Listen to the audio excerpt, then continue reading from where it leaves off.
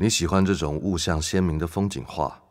还是这种形色奔放的抽象画？这2幅画都是廖继春的作品，对他而言，无论哪一种创作形式，都是为了要表现艺术家的精神力量。而这些形色亮丽、气氛明朗的画作，或许也是他内心世界的投影。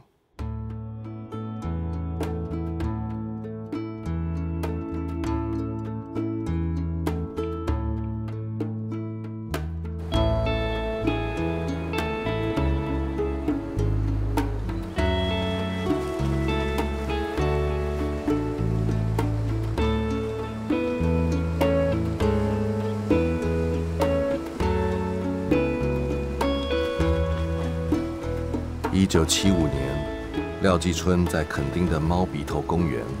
看海，海洋与天空的湛蓝颜色，崩崖与群礁的线条刻画，以及拍打在海岸上的浪花声响，都在他心底留下了深刻的印象。海岸、河边、港口，是廖继春生涯晚期特别喜爱的一种创作主题。从北部的淡水野柳，到南部的东港与猫鼻头，乃至于欧洲的威尼斯，所有这些地方的水岸风景，都在他形色自由而语义丰富的艺术世界里，变化成一件又一件绝美的作品。那时的廖继春已经能够在抽象与具象之间找到一种协调与平衡，在他的画面里，每一种构成元素总是自由、缤纷并且和谐。这样的自在从容，得自于生命过程里的层层积累。日治时期，这位画家曾远赴东京美术学校，接受学院的严谨训练。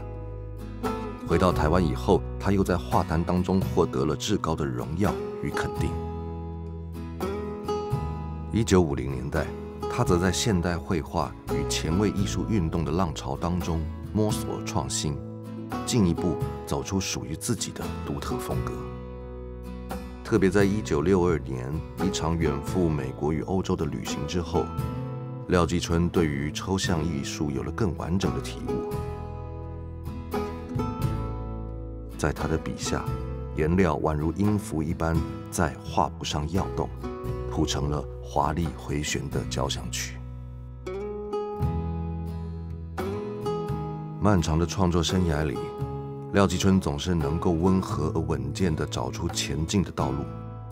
并且始终在作品里保持一种内在的纯真。直到生命的迟暮之年，他依然以鲜艳的颜色与明快的节奏，描绘出我们眼前这幅垦丁公园。站在台湾岛的南端，遥望着珊瑚礁堆积溶蚀而成的奇特地形景观，廖继春熟练地将眼前的一切物象简化为几何线条，并重新赋予色彩。他画出了阳光灿烂的山海，漂浮的云层与霞光，让远景的山形轮廓显得模糊而温柔。平远的视线里，礁岩、崖壁、海浪和曲折的海岸线层叠递进，构成了一个秩序和谐的世界。廖继春所在乎的，并不是要画出自然景物的精准形象，而是要捕捉其中蕴藏的精神内涵。灵动多变的点、线、面，活泼律动的丰富色块，画里的一切元素都像是跃跃欲出，却又稳当的适得其所。这是属于廖继春的魔法。在这幅画里，我们既能够感受到他的浪漫与奔放，同时却也能看见他的平静与理性。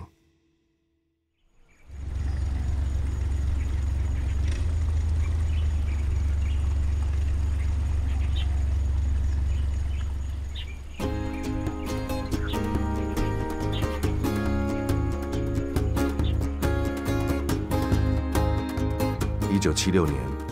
廖继春遗留在画室里的最后一件作品所描绘的也是台湾的海港风光。画布上的东港小镇，油彩仍旧斑斓。我们同时能够在光影灿烂的景致里，感受到它温厚的生命情调。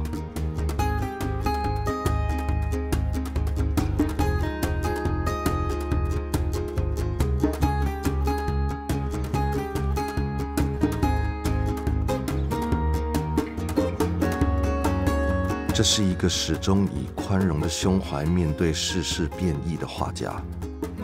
廖继春的艺术超越了抽象与具象的争辩，并且专注在作品里表现他那抚慰人心的宁静力量。作为台湾美术教育的长期推动者，廖继春在他的一生当中展现出温暖而耀眼的生命力，而他遗留给台湾的艺术资产，也将如同他的名字一样，继续青春，永远亮丽。